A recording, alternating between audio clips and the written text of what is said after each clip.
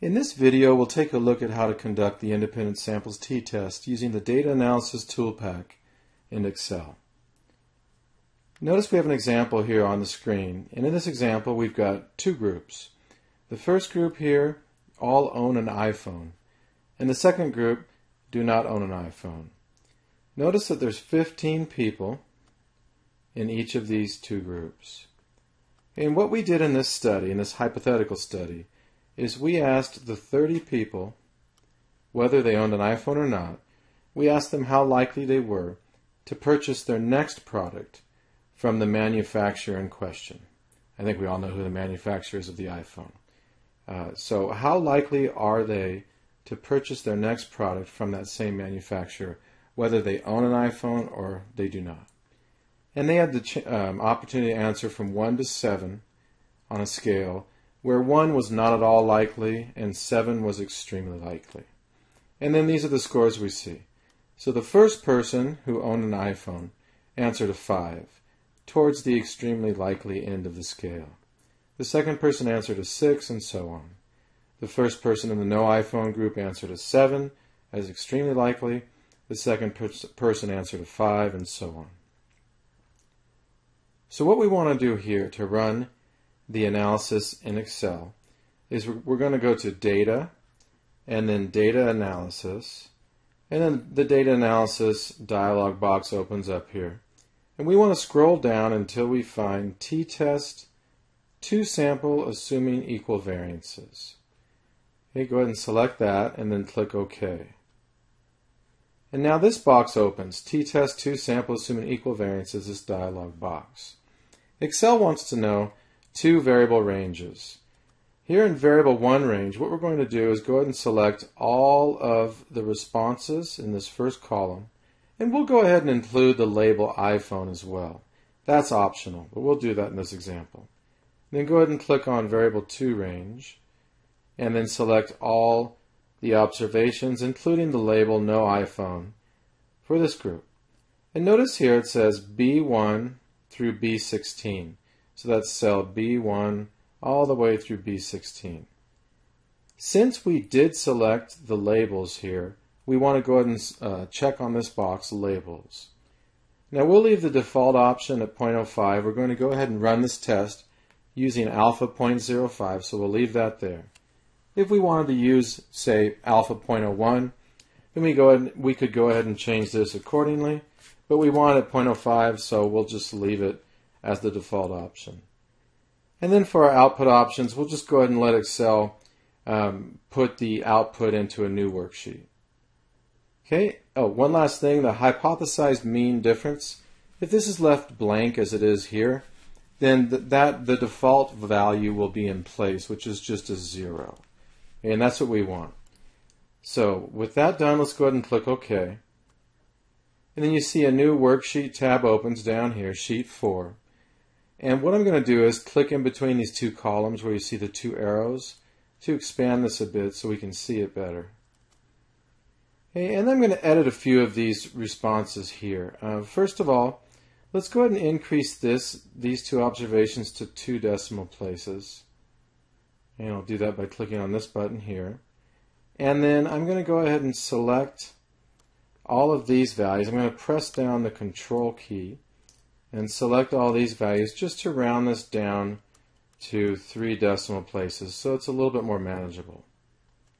And then finally I'm going to go ahead and bold some of the values that I want to call to your attention here. So I'll bold the means, and then I'm also going to bold these two values here. I'm doing that by clicking on B. I'm using Control B as a shortcut.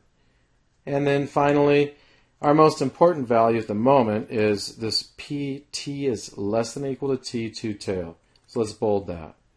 And in fact, to make it a little more obvious, using the Control key here, I'm going to select these and I'll dial this up to 14 size point font.